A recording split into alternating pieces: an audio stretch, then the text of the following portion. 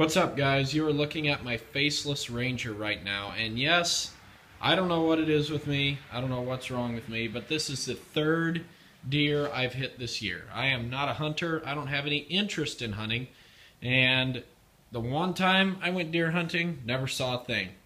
But I go for one drive through Illinois, and I somehow managed to find a deer somewhere. Of course, it is deer season, so the deer are out and about.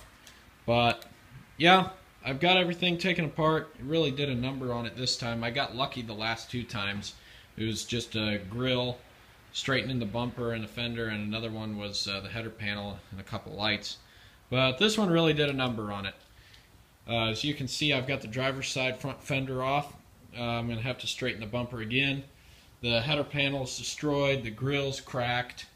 It took out the driver's side light and parking lamp / turn signal. It damaged the hood. It also, I have a feeling it bent the door a little bit, so I'm going to have to repair that. I got to put new hinges in it anyways. It's kind of rubbing a little bit, not lining up properly. Oh, it bent this hood bracket too, so I had to straighten that out. There's all the parts that were still salvageable up there. All the parts that were destroyed are in here. As you can see, grill's cracked. Got a nice big crack in the grill there. I took my Ford emblem off, put that on the new grill because apparently that doesn't come with fun. But all this is broke here. That's all broke. Here's the header panel. It's toasted. That's all junk. Trashed. Here's the fender. Driver's side fender. So you can see it did a number on it. It's all dented up.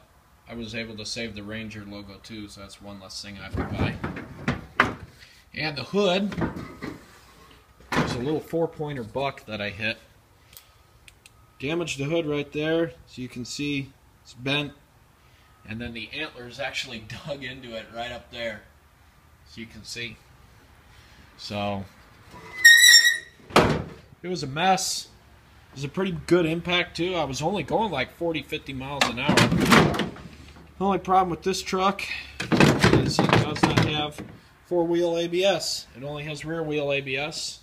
So even though these aren't the greatest tires, they've still got plenty of tread left on them. I was just going with them anyway. You know, it's just a daily driver work truck. But yeah, I got some nice little couple flat spots there. Hopefully, I'll be able to get those worn down over time. But you can definitely see where it was skidding on the tires there. That sucks. But other than that, the truck is in great shape. That's why I've fixed it for the third time now. It's almost starting to be worth it to just get comprehensive insurance instead of just liability. But oh well, I can do the work. I got a good price on the parts. Just got to get them painted and good to go. Got 184,000 on this truck. 2-point slow, has no power whatsoever, but it also has no problems whatsoever. I have not had a single problem with this truck. It's great. I love it. It's just a good little daily driver to throw around, trash around, and stuff like that. And I beat the heck out of it and it keeps running. So, yeah, runs good. No complaints. Body's in great shape. No rust.